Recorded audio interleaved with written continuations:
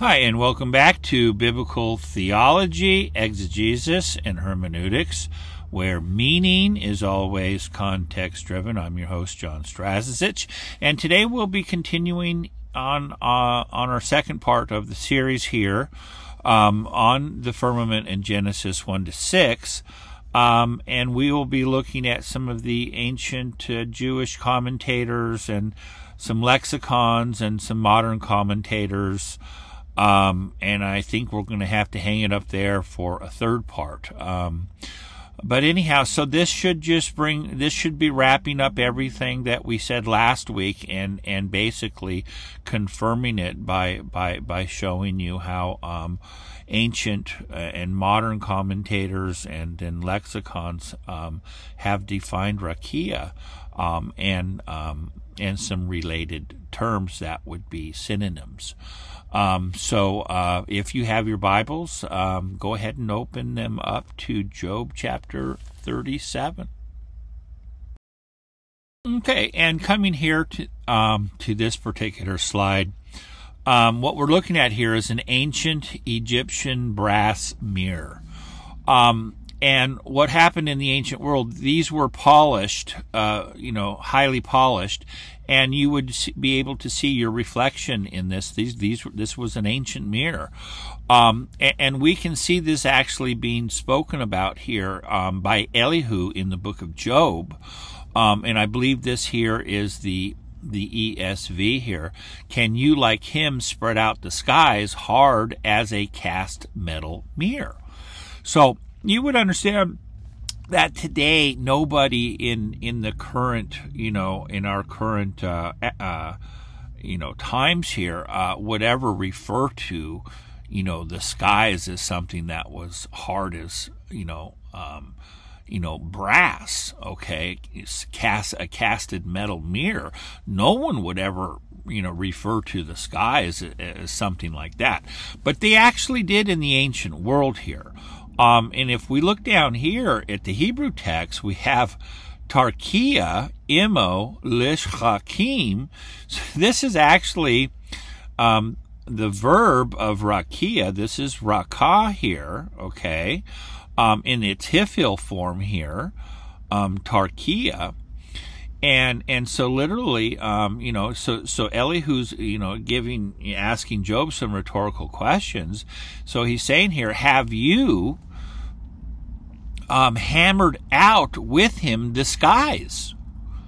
Hard, and then this kiri is as a mirror mutzak which has been casted. So it's as a molten, mirror, so to read this all together, have you hammered out with him the skies hard as a molten mirror? And this would be a very good translation for this, and this is, to give you an idea that this is what, is in the mind of Elihu, as he's speaking with Job here, and interrogating him, and so this is just, this is a part of the biblical record, and this is a very, very important testimony here, coming from the Scripture itself, and so you should know about this. Now, one thing we should say that, why did all the ancient, societies, have a flood story? In order to have a flood story, you have to have a firmament. Now, you got to put on your thinking cap for this. It's impossible to have a universal flood story if you don't have a firmament, because the purpose of the firmament, as we've already seen in, even in the Enuma Elish, is that it's holding back the heavenly waters, okay? And they were, in the Enuma Elish, they were terrified of the heavenly waters of Tiamat, in Babylonia, with this whole celebration of Marduk, because he made sure that, he slayed her body, and with the upper, with one fillet of her body, of this dragoness, He made the firmament, okay, all right, and then with the other half, he made the earth, and he said that he made sure that he bolted it up so that the waters would not be released, this chaos. So this was repeated by Noah and his 3 sons to everyone that followed, because they became, the Adam and Eve of their generation, because they were only the 8 souls that survived the flood. And so all the flood stories come to us from Shem, Ham, and Japheth and Noah. And so the firmament, they knew that the waters, that God opened up the waters of the firmament, and the springs of the great deep, and that's what flooded the earth, because you can't flood the earth with just normal atmospheric conditions, you guys. That can't happen. If you just take all the precipitation and moisture in the air and wring it out upon the earth, you're never going to flood the earth, especially with 15 cubits above every mountain. Okay, like the biblical text says. So in order to flood the earth, you got to have water from an outside source. Okay, and there's never going to be enough water in some canopy theory where you can actually flood the earth by 15 cubits. I mean, that's ridiculous. I mean, that was a half-baked thought. A half-baked theology. You can't. It's impossible.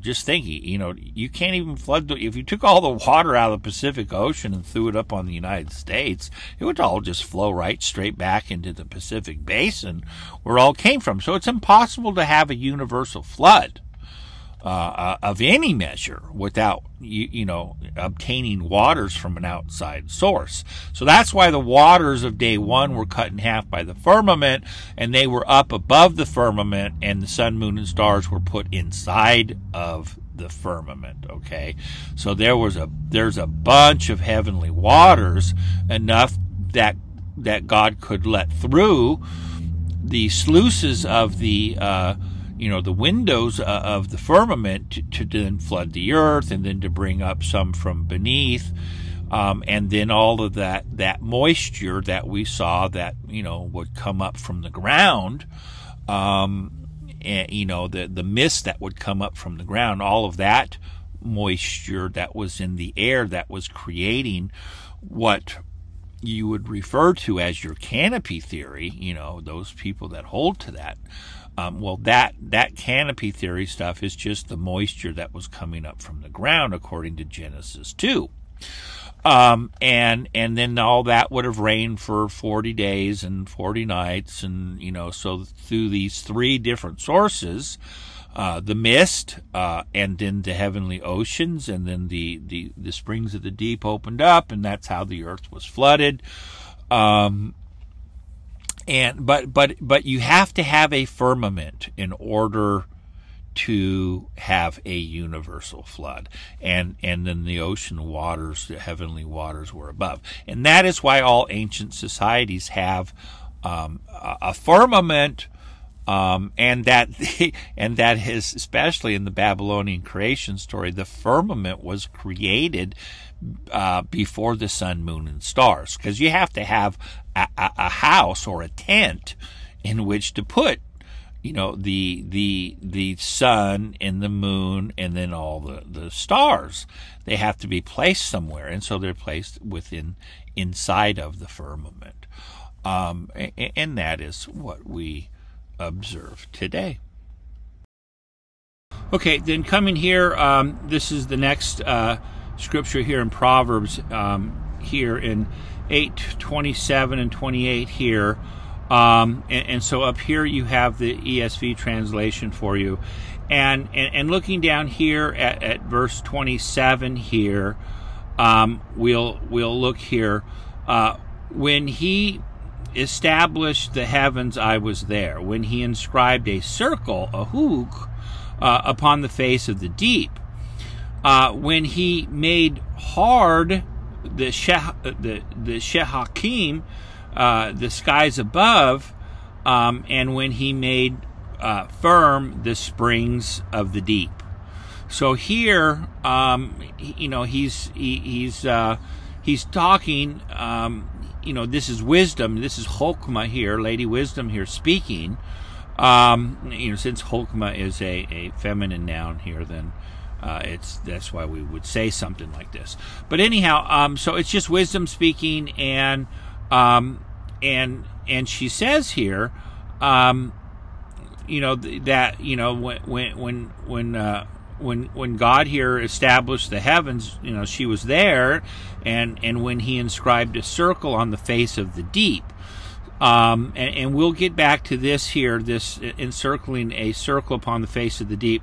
This is talking about the world oceans, and then inside of it are all the different continents here.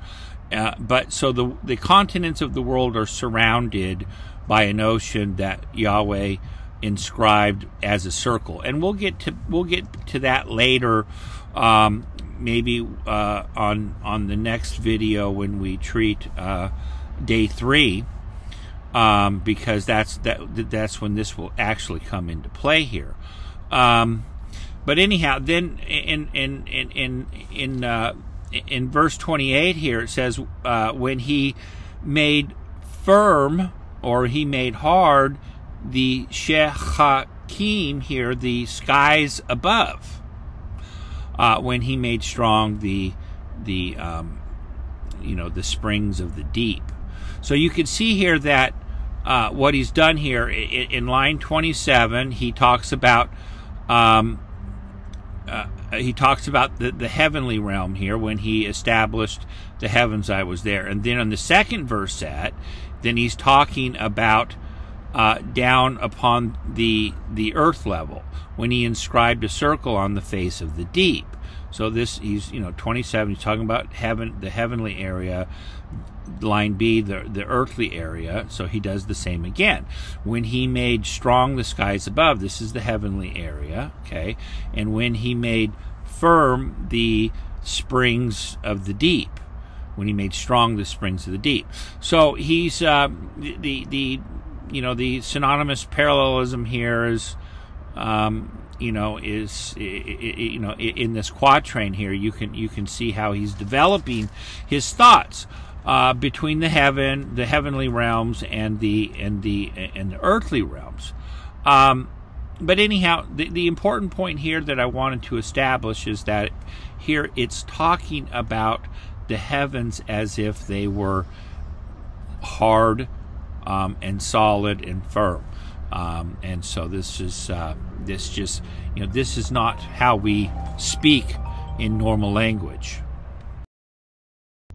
Okay, and then coming here then to this particular slide, this is Josephus, and in the Antiquities of the Jews, book 1 in chapter 1, which if you type that into the internet, you can see the works of Flavius Josephus. They're all over the internet, and right there it would be on the very first page. He starts the Antiquities of the Jews off with commenting on Genesis. So actually, this would, you could look at this as an early commentary on Genesis 1, because he begins here talking about the first day, and then here in line 30 it says, and after this, it says, on the second of the days, he placed heaven over the whole.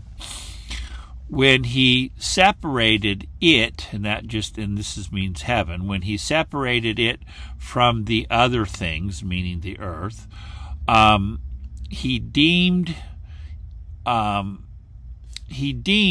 to set it apart by itself, both having pitched up crystal about it, that means heaven, and artistically designed it harmonious to the earth, and I guess, and with moisture and rains, and for the advantage of dews. this is what he says here. And so Josephus, remember, he's in the 1st century, and he is somebody actually that would be giving a pretty much a regnant view of the Jewish perspective, of a description of what's happening on the 2nd day. So you can see here that he's looking here at the that the firmament is definitely crystalline, and that he's on the 2nd day. He's that he deemed that the heavens should be separated from the earth, and that he pitched up around it, or built, or you could say built up around it here with crystal, and then having artistically, joined it to the earth for, I guess we would say for, moisture and rain, and for the advantage here of dews. So this is the testimony of Josephus, and this comes, in late 1st century, just after Christ. But this was definitely he would have represented the regnant voice of Judaism at this particular time. So this is a very excellent early commentary or comments, upon Genesis 1, and his crystalline thing here, he obviously would have taken, as we were suggesting in our last in our last presentation here, that he's, where does he get Krustalos here? Well, he gets it straight out of Ezekiel from Kerach. Or from reading the Septuagint on the same passage in Ezekiel 1. So this is very, very, very important, and you need to be aware of this, and there's nothing here. He's in agreement with, you'll see, with everybody else. Okay, and then coming here, we're looking at Pirkei deRabbi Eliezer in chapter 3. This is a Jewish work from the, I believe, from the Mishnaic period, and there seems to be some type of updating. So say scholars around 900 A.D. But this goes back to the Mishnaic area time. And this is really cool, because this joins Amos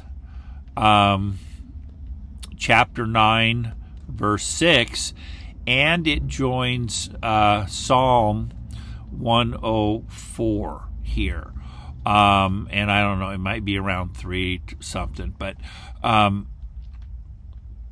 This is one of the most important texts that we can find, because it comments on Amos chapter 9 verse 6, which is it's a singular voice from the Old Testament concerning the firmament, and so we'll read here this first line here, and it says, Kur kosei hashemayim b'meimei okiyanos heim ahozin.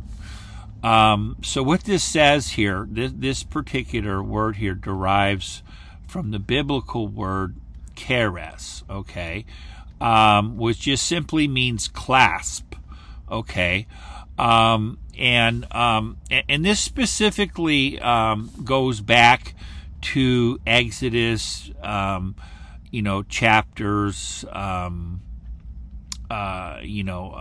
25 to 40, where they have the call for for a contribution, for the for taking up a contribution to build a tabernacle, and then there's the the rebellion that takes place, at Mount Sinai when Aaron, builds, this golden calf incident in chapters 32 and 33. I believe somewhere right around there. But I know from chapters 35 forward, it's the execution of building the tabernacle, and they raise it up on New Year's Day, on the second year after coming out of the land of Egypt. But keres here, this term here, kurkose here.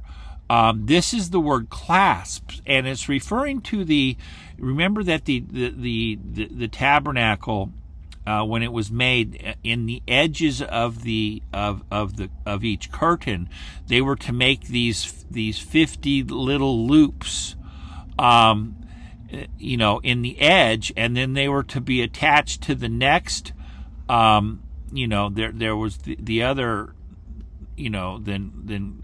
curtain, and then they were to be attached by some type of clasp, and they were to be, so there's these 50 of these clasps that are joining the curtains together. Okay, so listen to this line: Kurkose hashemayim b'meimei okianos heim ahozim. The clasps of heaven, they took hold on the waters of the ocean. So this is going to get really cool. Whose waters the ocean stood between the ends of the heaven and between the ends of the earth. And then the ends of the heaven, they took hold upon the waters of the ocean. Whose waters of the ocean were between the ends of the earth and between the ends of the heaven. And the ends of the heaven, they were spread out over the waters of the ocean, which it is said, the one who lays beams in the waters of his upper chambers. Okay, so what's going on here? If the clasps of heaven, they take hold on the waters of the earth. Okay, you got to remember, when there's many times in the Old Testament, he says he spreads out the heavens like a curtain. Okay, which that will say this, like if you go to Psalm 104, go there, and it'll say he stretches out heaven's like a curtain. It even will say this again in like Isaiah chapter 40 verse 22, where it says, he who sits above the circle of the earth, and when he looks down, he sees the inhabitants like grasshoppers, and he says, the one who spreads out the heavens like a curtain, and spreads them out like a tent to dwell in. And so there's a numbers of times where, many times where he says he spreads out the heavens like a curtain. All right. So what he's referring here to is that it's the he's talking about the metaphor of a tent, that the heavens are the metaphor of a tent. So this is what it is. The clasps of heaven, they take hold on the waters of the earth. He's talking about the dome. He's talking about the firmament. Okay, because in Amos chapter 9 it says here, Haboni. I'll just read this. The one who builds his upper chambers in the heavens, he founded it, and that is his agudato, we're gonna say his vault. He founded it. He founded his vault upon the earth. The one who lays beams in the waters of the sea, who pours them out upon the face of the earth. Yahweh is his name. So Amos 9:6 is also referring to the, something that's going on here in Psalm 104, as well as Psalm 19. Yahweh says that he pitched a tent for the sun. So and he's talking about the heavens declare the glory of God, and the firmament shows the works of his hands. So that there, the tent, David's metaphorical tent, is the firmament. Okay, and so in this Pirkei deRabbi Eliezer, he's talking now. This guy is really smart, because now he says the clasps of heaven. So they take hold on the waters of the earth. So the heavens are going to join the earth to complete the tent. Okay, and so this is what he does, and he waxes eloquent here and shows his, I guess he struts his stuff that he knows. It's really cool. But this is a testimony of the firmament. He's saying that because he spreads out the heavens like a curtain. Well, now he's putting clasps in the edge of this curtain, and it's being attached now to the waters of the sea, or basically down to the earth, but it's to the waters of the sea. And so this is what this whole metaphor is about. And then he quotes down here. There's several of these passages. One is in Amos 9:6, and the other is more, is probably a little more famous here in Psalm 104, right around 3. But the clasp of heaven being attached to the waters of the sea, well, that's going to come right out of Amos 9. So it's telling us then that the firmament actually comes down and is attached to the earth. And this is real. This is a singular voice of the Old Testament telling us this. So this is important then for all of these drawings then that we see, that how the ancient Hebrews understood the earth to look like. It involves Amos 9, and it involves here this statement here by Rabbi Eliezer. So this is very important, and you should probably make note of this. This is really excellent. So this also is a commentary here, the Old Testament's upon the Old Testament by a rabbi here during the Mishnaic period. And this is very, very important. And this okianos here,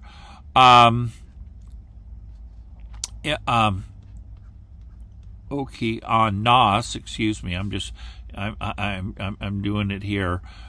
This would be written like this here. This is not a Hebrew word here, okianos. This is just simply a transliteration here of okeanos here, which is Greek, and this is the word ocean, and we get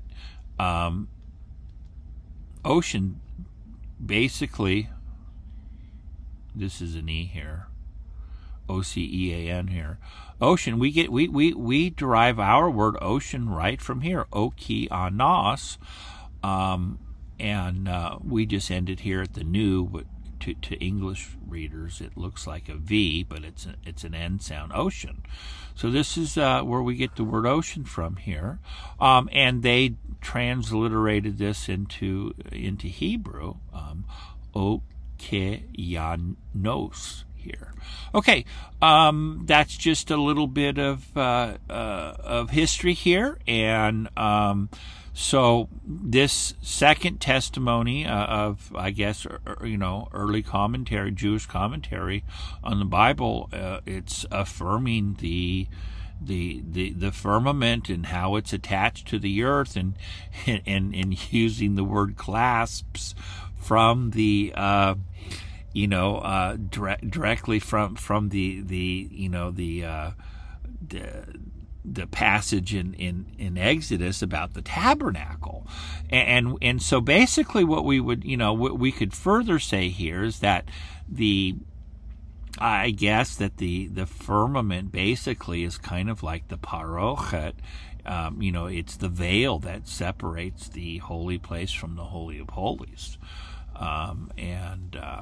and you could apply that easily to the firmament that was seen above the heads of the cherubim there in Ezekiel, and because God sits above, just like Isaiah, God's throne is in heaven, his footstools upon the earth. Okay, now coming here then to Wilhelm Gesenius, he created his own lexicon here, and for the entry for Raqia, for firmament, he put, he has Raqia here, and he says the firmament of heaven spread out like a hemisphere above the earth from the root Rakah, like a splendid and pellucid sapphire, compare Daniel 12:3, to which the stars were supposed to be fixed, and over which the Hebrews believed there was a heavenly ocean.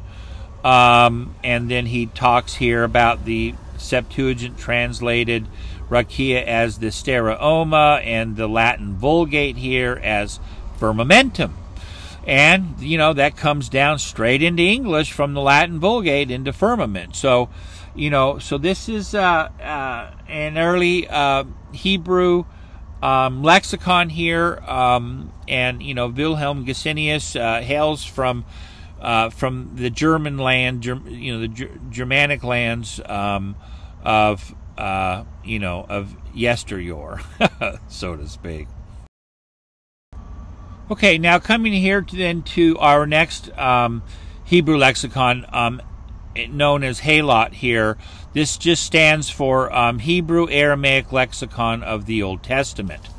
And this is a 5-volume set, and it's the standard modern lexicon for biblical studies.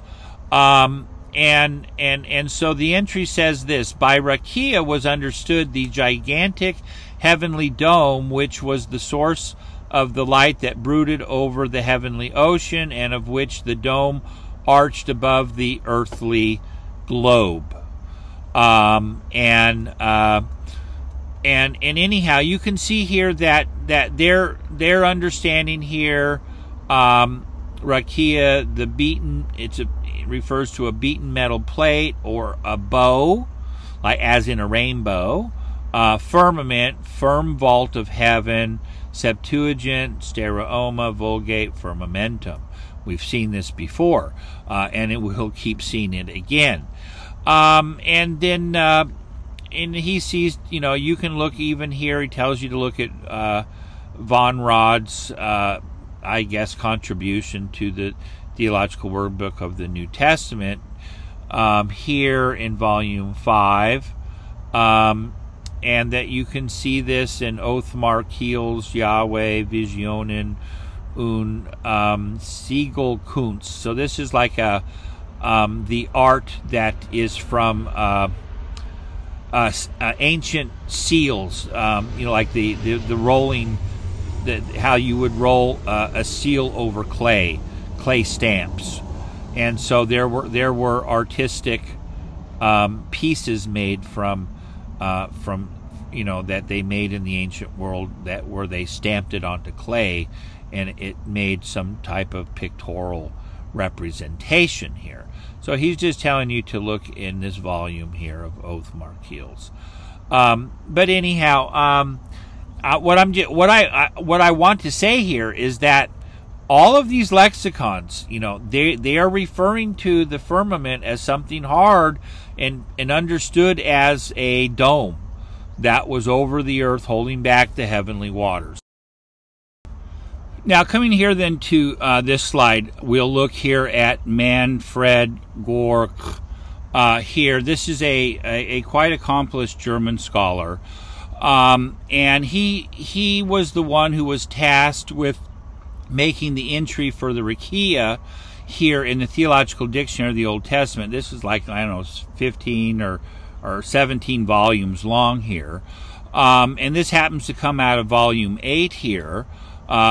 This is where Rakiya comes into play. And so this is what Manfred has to say. The late literary origin of all these occurrences is unmistakable. Furthermore, especially in the passages that use Raka in a cosmic context, a semantic orientation toward the noun Rakiya is impossible to miss. Although this association does not mean that we should speak of a denominative meaning of the verb in a secondary use of the stem. Now, this may be referred to maybe some conversation that he's having with Gesenius. This overview shows that the semic content of Raka, so he's talking about any related word to Raka or Rakia or some other adjective here, should be looked for not in the action's spatial extension, but in its description. Here the aspects of technological compression and intensive stabilization are primary. So this is what he's saying, because what they were doing in the ancient world, they would take, remember the rebellion of Korah, and with him Dathan and Abiram, and then the 250 other people out of the tribes that were challenging the authority of Aaron to have hegemony over the priesthood. Well, that was being challenged by Korah and by Dathan and Abiram and these 250 others with a censor test. And they took to them censors, and then Moses said, "Okay, well, you come and we'll all meet here in the morning, and Yahweh will determine who he's going to accept, whether I did this myself to make my brother the chief, the head priest, the head rabbi of the nation, so to speak, or if Yahweh chose him." And Moses said, "Look, I didn't do any of this of myself." So then Yahweh came down and he opened up the earth, and it swallowed all these rebellious people, and they went alive down into Sheol. And the 250 people that were there for the censor test, well, the earth didn't swallow them, but fire did, and then they were all roasted with fire, and then God told Aaron to take up the 250 censers because they were holy, because they were used in this incense contest. So then they were beaten. They were all beaten out into plates, and that plate is called a rakia. So when he says here, this overview shows that the semic content of rakah should be looked for not in the action's spatial extension, but in its description. Here the aspects of technological compression and intensive stabilization are primary. In P, therefore, rakia denotes a stable, solid entity situated above the earth, which protects the living world from an influx of the waters of chaos. The noun bears the connotation compact, firm, so that translation such as expanse miss the mark. Okay, so thank God here for Manfred Gorg. He has done God a service, and in defining here that when we look at the term rakia, as the noun here, as a firmament, we're looking for the technological aspects of compression and intensive stabilization. So something's being pounded out in order fitted for a specific task. You always, if you're making something out of metal, you obviously have a task for that metal to play, and so in terms of the Rakiya here, we're not talking literally about metal, but we are in terms of when it uses that context of metal, such as the incense, where they are told to pound out the incense censers into plates, into rakiyas. Okay, they were metal plates. Okay, so then the whole sky above us is it's not the expanse. It's you can call it an expanse of a hammered, worked out crystalline substance. I mean, if you want to keep your beloved word expanse, it's that something was beaten out hard or firm that was made then for a job. So we saw in Ezekiel that it's a crystalline substance. So it is very hard, and it is spread out, built up upon the bottom surface of heaven, against the floor of heaven. Yeah, it's the floor of heaven from our perspective, because the heavenly ocean is above it, and below it is the sun, moon, and stars. So it's not, remember the folks that try to make, that the heavenly waters were the waters that were used in the flood. I'm sorry, they're above the firmament. The sun, moon, and stars are put below the firmament, okay? Just look at day 4 here. That's the reason for day 2. Day 2 needed to be created so that there was a place for the sun, moon, and stars to habitate. They had to have their own house. Their housing is in the firmament. Okay, I just want you to understand what's going on here. So we've looked here at the three major, the two top, Halot here and then TDOT here.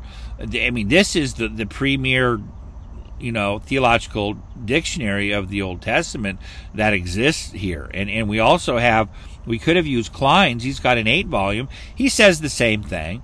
We're not hiding anything. This is all on display. So why modern conservative scholars don't follow this? It's because it doesn't fit their cosmology.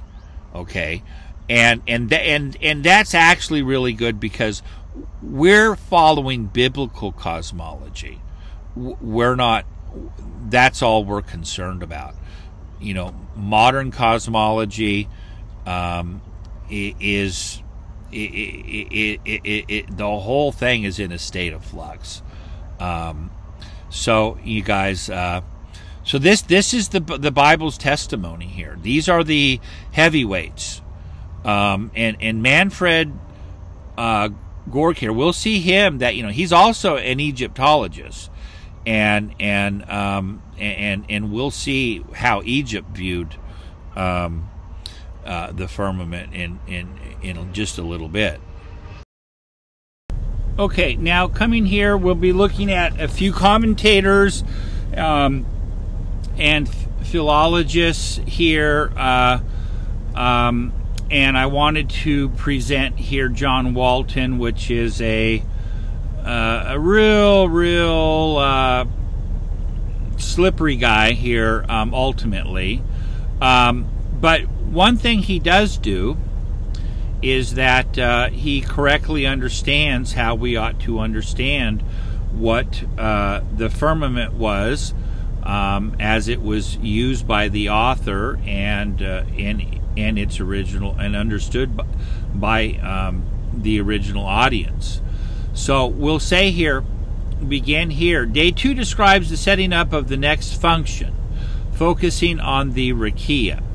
Despite the NIV's attempt to mitigate the meaning of this word through an ambiguous translation such as expanse, and the attempt of others to make it scientifically precise through the translation atmosphere, Hugh Ross, Paul Seeley has amply demonstrated that the Rakiya, structurally speaking, was perceived by the Israelite audience as a solid dome. As to the solidity of the firmament and the historical context is that all peoples in all parts of the world, including the ancient Near East from the beginning of history until 200 AD, and almost all peoples after that until modern times, believe that the sky, the firmament, was rock solid. He's referring back there to the last time when we looked at Paul Seeley. This conclusion is not based on false etymologizing that extrapolates the meaning of the noun from its verb forms, which have to do with beating something out, but on the comparison of the lexical data from the Old Testament usage of the noun with the cultural context of the ancient Near East, the cultural context of the biblical author. Seeley concludes with the statement that defining the firmament as atmosphere is a modernizing reinterpretation of the Bible, indeed a rewriting of the Bible. So he's absolutely right there. But as you know, that John Walton here will then he will tell us how to understand it in its ancient, historical context. But then he said that, well, we don't believe in a Rakiya. We don't believe in any hard thing above us, and so we reject the whole biblical account. And he just says that God chose to reveal creation to the Hebrew Israelites through their own history and culture, and did not want to update them to the truth. So he kept them in the dark, and he only communicated to them through what they understood in their ancient history, okay, and along with everyone else. So I mean, this is such an abomination that he ultimately, what he ends up doing, he's even making the problem worse here, okay?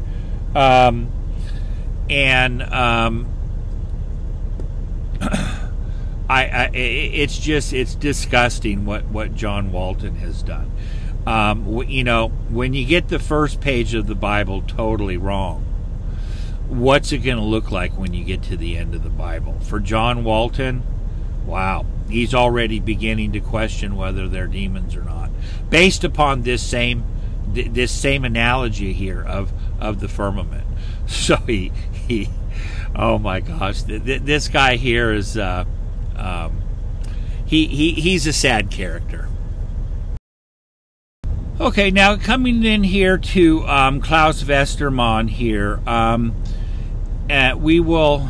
we'll go ahead and we'll see. Now he's a commentator. He wrote a commentary here on Genesis 1 to 11.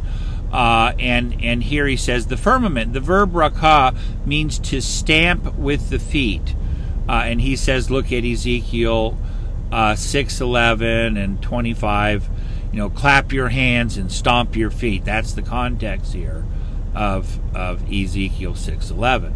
And to stamp down, we'll see this here. In the PL, it means to hammer out, to flatten. Rakiya then is that which has been hammered out. It is found in the same meaning in Psalm 19:2. He's following the Hebrew text, and in Job 37:18 as hard as molten mirror. Otto Prox writes that this term here, I would say, I guess, marka here, is found in Phoenician for something which is hammered out, like a hammered out bowl. Greek usage is the same as when Homer calls the heavens kalkaos or sidereos, which just means bronze or iron here.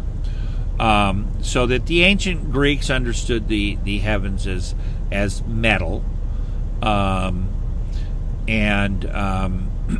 So we'll continue on. In earlier times, the heavens were almost always regarded as solid.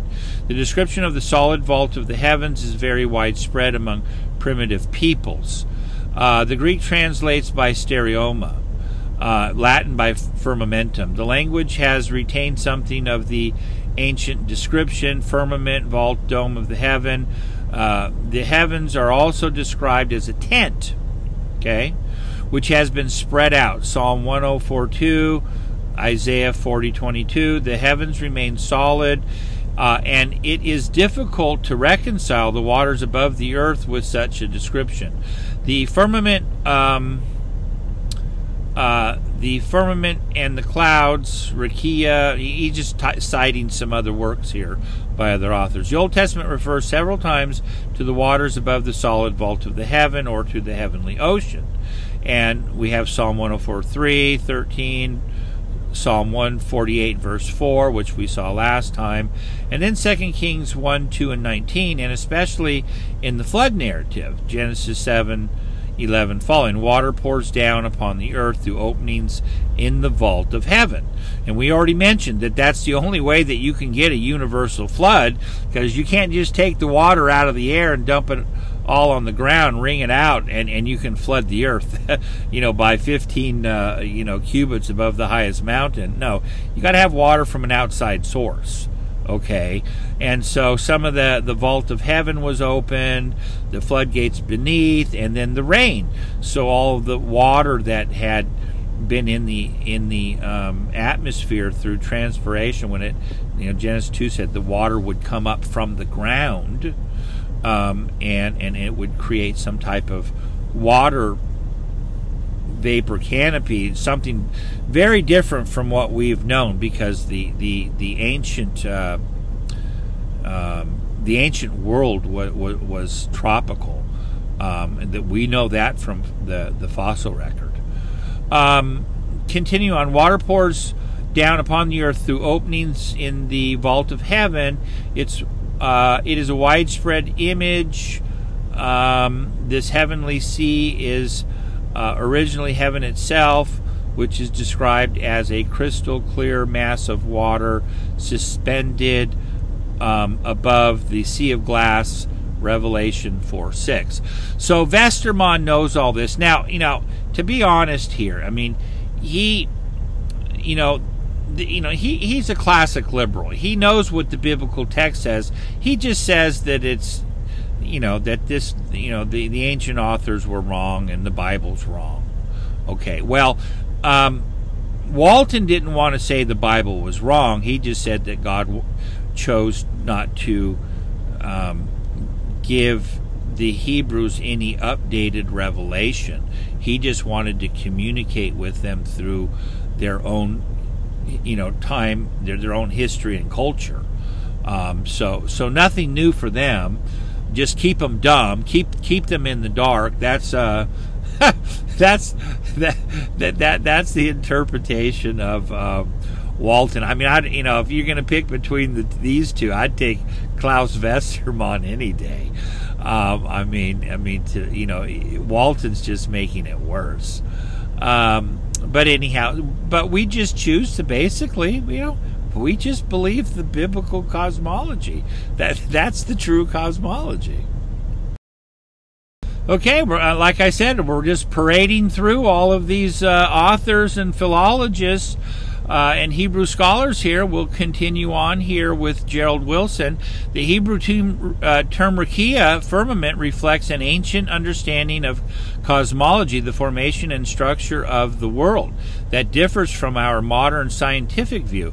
The Rakiah is a sort of upside-down bowl that sat on the circular plate like Earth, to form a sealed environment in which human, animal, and plant life were secure. God created this arrangement at the beginning to bring order to the chaotic waters, which were limited by his decree to prescribed boundaries above and below the earth. This celestial object, sun, moon, stars, were thought to be fixed in the Rakiya and to move about there. So we have here the Rakiya. We've got these windows here, and the sun, moon, and stars are inside of the Rakiya. The heavenly waters are up here, and then here's earth down here. So this is basically, and then remember that we saw that where the clasps of heaven came down into the waters of the earth. So he's referring to this area here. Remember when we looked at Pirkei deRabbi Eliezer there, chapter 3, that the clasps of heaven, the heavens are curtains, right? They're spread out, and then the clasps take hold upon the waters of the ocean here. So I mean, it's so cool, you guys. I mean, just leave it to the rabbis to put it all together. So cool. Okay, now coming here then to Walter Zimmerli. I believe this guy's a Swiss theologian here, and in the Hermania series of time past here, for his when he talks here about the Rakiya in Ezekiel, this is what he has to say.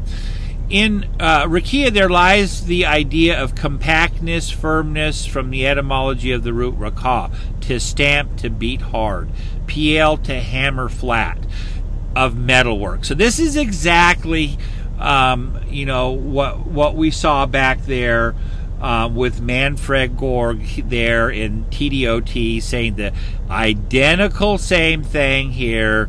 It's Zimmerli here. And we're not dealing with with fantasies here. This is actually what Rakiya means. In all other Old Testament references, Genesis 1, Psalm 19, 2, Psalm 150, verse 1, Daniel 12:3, Sirach 43:8, the noun is related to the vault of heaven. Thus here, the conception of the deity enthroned upon the splendor of the floor of heaven has entered into the description of the glory of Yahweh's appearing. Hakerak here, all right, signifies in Job 6, as ice, and in Job as hail, and in Jeremiah as frost. The word, however, must also have signified crystal, as the LXX translates krustalos, which is more suitable here as a description of the heavenly splendor. Exodus 24:10 supports the view that the reference to Yahweh being enthroned above the splendor of heaven represents a very ancient Israelite tradition. Ezekiel sees at once four creatures, the description of which recalls the seraphim of Isaiah 6, but which cannot be separated from the cherubim of Psalm 18:11, which carry Yahweh. Over these living creatures, a fixed platform, i.e. a firmament, with the transparency of crystal is to be seen. Exodus 24:10 gives rise to the conjecture that here there is present the imagery of the Lord who is enthroned above the firmament. Above this platform there is the throne upon which Yahweh sits in his glory. So we get the same message from Walter Zimmerli, and we continue. Okay, now coming here to Walter Eichrodt. He is another German theologian and scholar here, and he says the vault or firmament which they carry. So he's talking about here the obviously the cherubim here. so we'll say the vault or the firmament which the cherubim carry is the copy of that vault of heaven which the Creator, according to Genesis 1, set up to separate the earthly from the heavenly waters, and above which he is enthroned. The four living creatures are thus shown to be representatives of the four corners of earth, and therefore the world-embracing sovereignty of him who is enthroned upon them, as is suggested by the fourfold faces and wings. While they are related to the world ruler has no dwelling within the world, but is enthroned in otherworldly glory above the dome of heaven. So remember, we're saying that the firmament acts as the parochet, the veil that separates the holy from the holy of holies. So that so we have the you have the outside court, you have the inside of the holy place where the priests go, and then the Holy of Holies is where God dwells above the cherubim, and so here the heavens are being built here. That the third heaven houses God, which is above the firmament, just as in Ezekiel's vision above the firmament, that was seen as crystal, is a throne of God, and below it is the cherubim. So this is what's going on here. This is what's being described, and Walter Eichrodt understands this. The heavenly brightness is represented by crystal, and it says, see the crystal sea of Revelation 4:6, and blue sapphire, just as in Exodus 24:10. The pavement under the feet of the God of heaven already appears to be light blue and gleaming like sapphire. Boom, there you go. We mentioned this all last time together. Walter Eichrodt understood this a long time ago. So folks, we just continued the parade, and this is what's going on. I'm not making up fables, or we're not following cunningly devised fables. We're following the biblical. Okay, so we're going to come to a Jewish scholar here, Nahum Sarna. So he's speaking here in his Genesis commentary on 1:6 here, and expands. The Hebrew noun rakiya is unparalleled in cognate languages. The verbal form is often used for hammering out metal or flattening out earth, which suggests the basic meaning of extending. It is unclear whether the vault of heaven was here viewed as a gigantic sheet of metal or as a solid layer of congealed ice. The latter interpretation might be inferred from Ezekiel 1:22, which is how Josephus understood it as well. No, Josephus understood it as krustalos, but he is right that that karak here could be ice. So either as ice or as crystal, and we saw that Josephus definitely followed it as crystal. We saw that was our first slide, I think. Okay, so we come here to John Goldingay, one of my old professors there at Fuller Seminary. The dome is the sky, which has the appearance of a solid vault when one looks up from the earth. It will hold back the upper water except when God allows it to come through. It will thus make a distinction between the two bodies of water. Here God makes the dome rather than simply summoning it into existence, whereas Josephus sees God as making rain and dew possible. Genesis sees God as stopping water from being overwhelming. The creation of the firmament, with its comprehensive opposition of form to formlessness and the possibility of life to the necessity of death, aims at a peaceful and meaningful existence of the creature before its creator. Once again, we should not be wooden in interpreting the Genesis poetry as it portrays the dome. The Israelites had noticed that the rain came from clouds, and once again, Genesis account of the dome contrasts with the account in the Enuma Elish went on high, where Marduk makes the dome by splitting Tiamat like a shellfish, using the top half as the dome and setting guards to make sure that Tiamat's water does not escape. So says Golden Gate. Okay, then we're coming here then to a Jewish scholar, I believe of Italian descent, and he says, "Let there be a firmament in the midst of the waters, in the midst of the waters of the deep, which constituted the upper stratum of the original amorphous matter. There was to be formed a firmament, rakia. The root of the word is the same as that of vayiraku,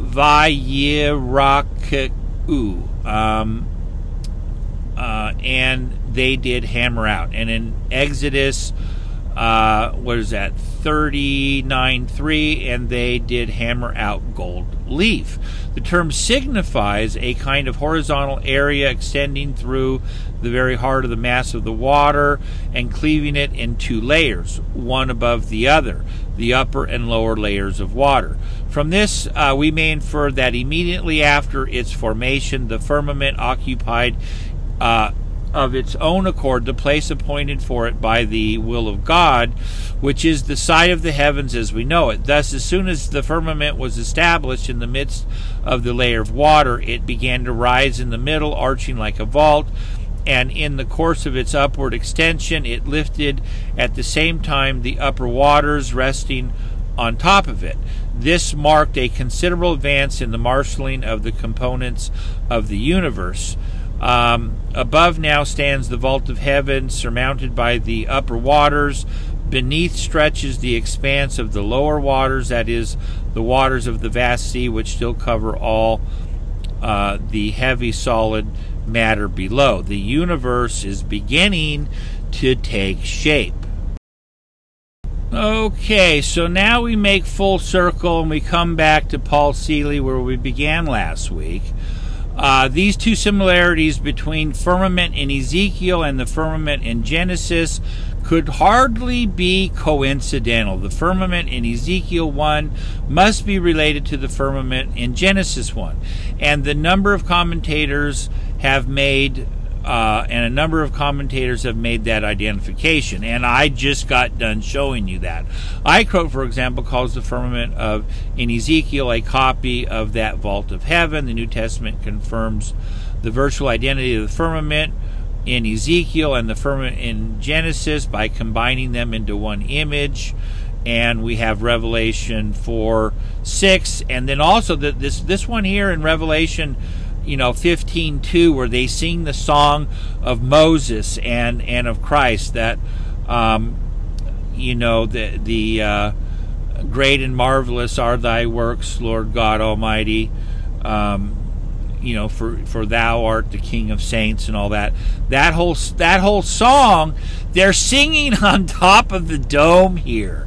Okay, in the heavenly waters, they stand upon the sea of glass, and they're singing the song of Moses and Christ here.